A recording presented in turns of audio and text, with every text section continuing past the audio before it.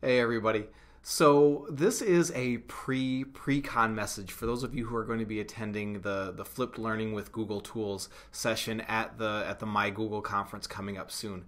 And what I want to do in this video is introduce you to the concept of flipped learning, go over some of the basics so that way on Monday when we're together we'll be able to go over more of the applications and the hands-on pieces.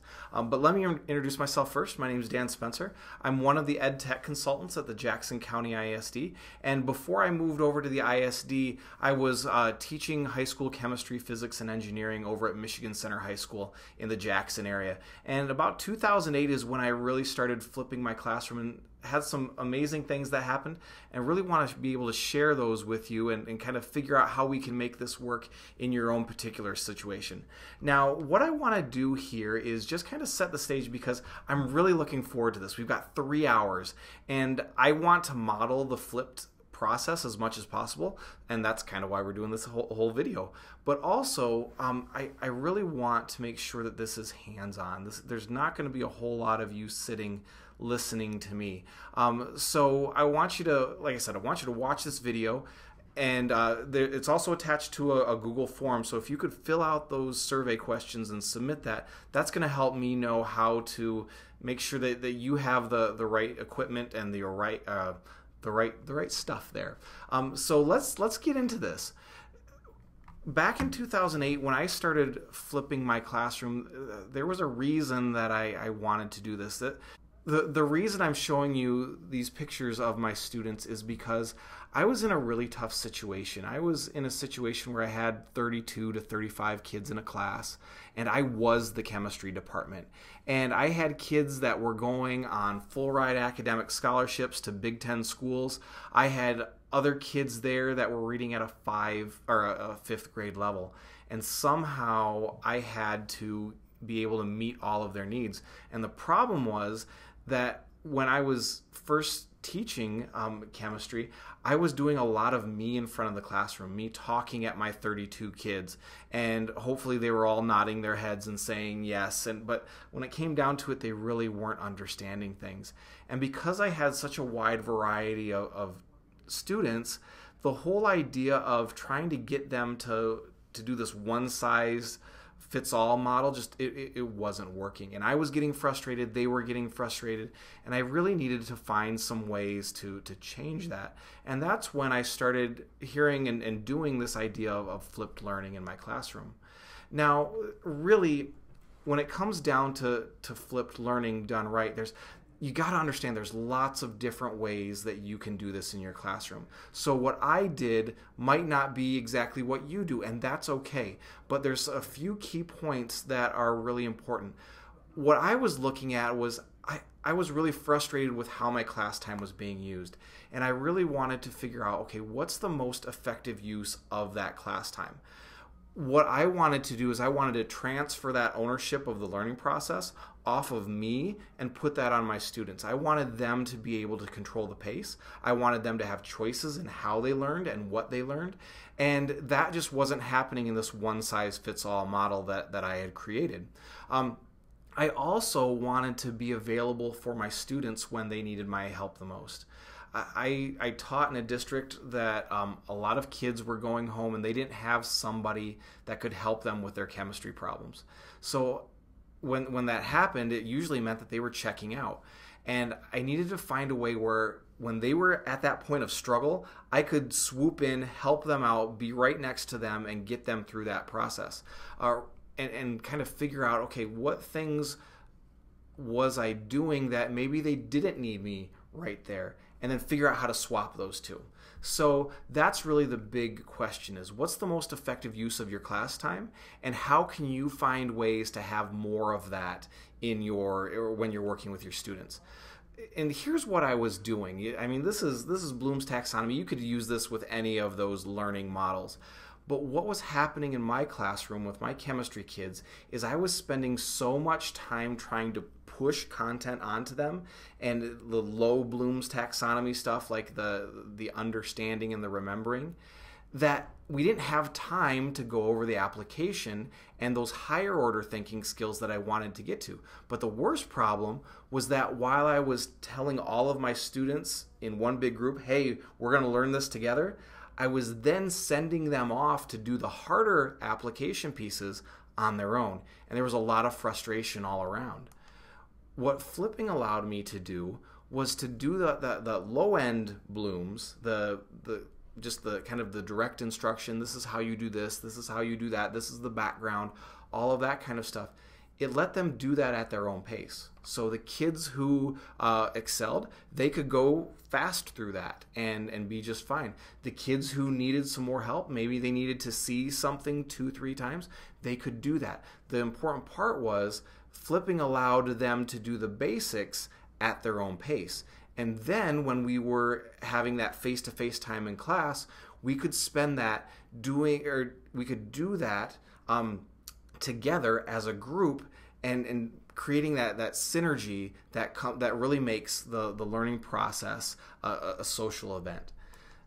So here's technically what we've come up with as the definition for flipped learning. Now, I helped the Flipped Learning Network in creating this.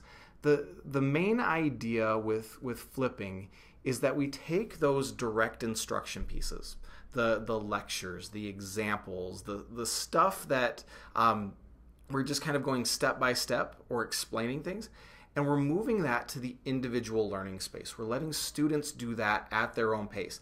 That may be in class, that may be out of class. That's not the most important piece. The important part is that they're doing it at their own pace. And then what happens is we take that classroom experience where everybody's together, and we change that around. We make that more dynamic, more interactive, where they're doing those higher order thinking skills in a social environment.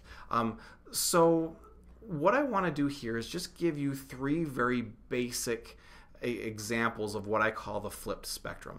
Understand that there are a lot of different flavors to flipping, and we can kind of find what's going to work best for you. What I want you to do is take a look at this and see where you think you might want to dip your toes in when it comes to flipping your classroom. So the most basic and kind of where I started was the idea of taking content, taking that direct instruction, turning those into videos that students could access anytime. And as I created those videos, I started building up this content library where all of the stuff that I had gone over throughout the year, it was available on my YouTube channel.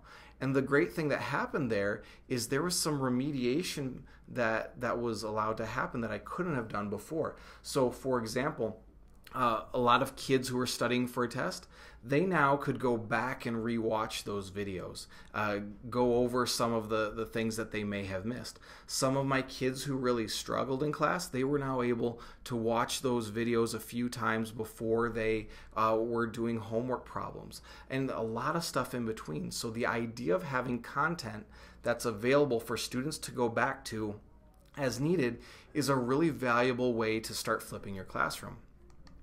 The next kind of level of flipping is what I call flipped 101.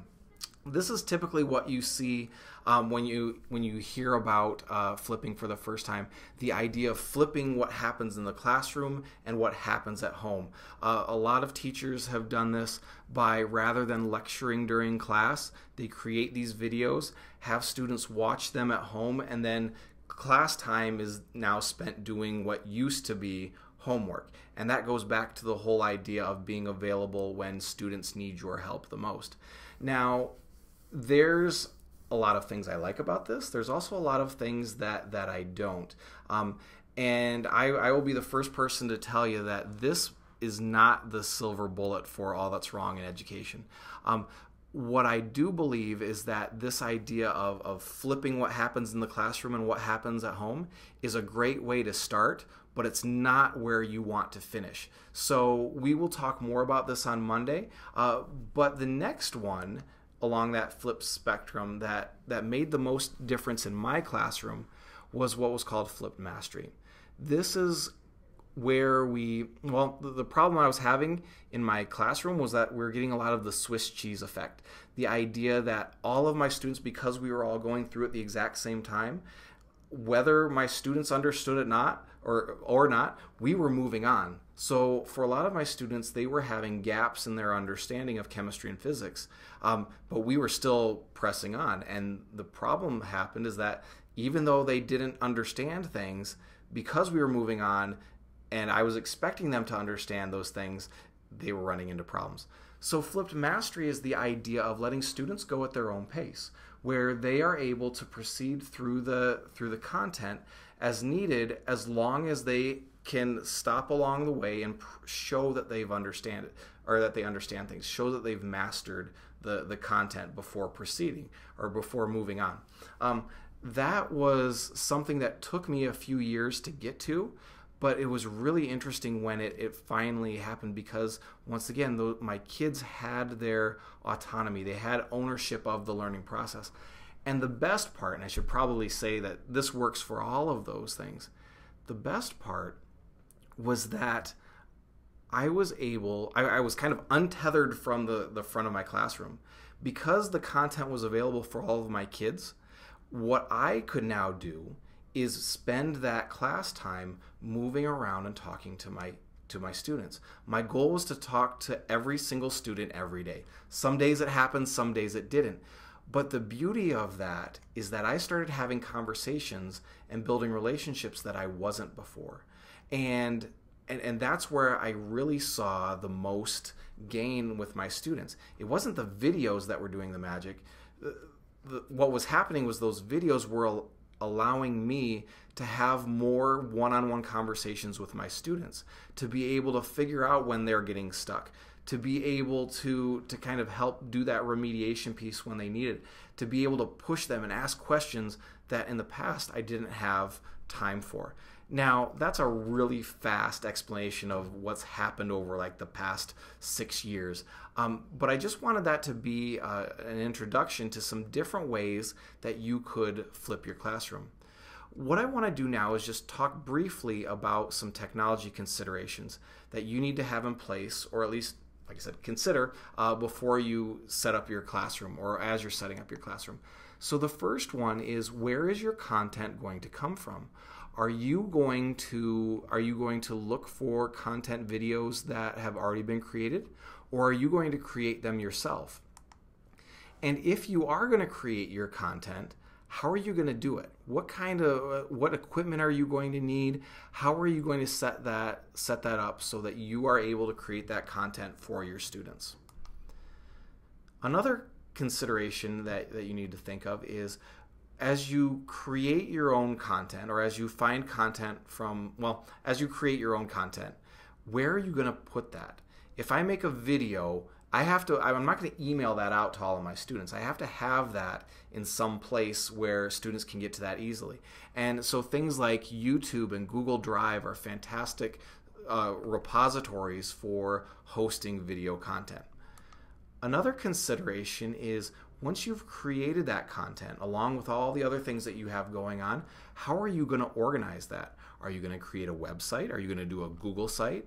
Are you going to use Google Classroom or Edmodo or Moodle or Schoology or any of these other sites that allow you to organize that content? What you need is a one-stop shop for your students to be able to go there, find what they need anytime. And the other consideration that you need to think about is, how are your students going to access that content? Are they going to be doing it during class? If so, are they going to be using their own cell phones? Are they going to be using devices that you've supplied? What happens when they go home? What do they have available to them?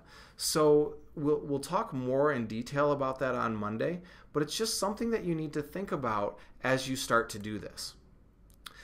So here's what I want you to expect on Monday.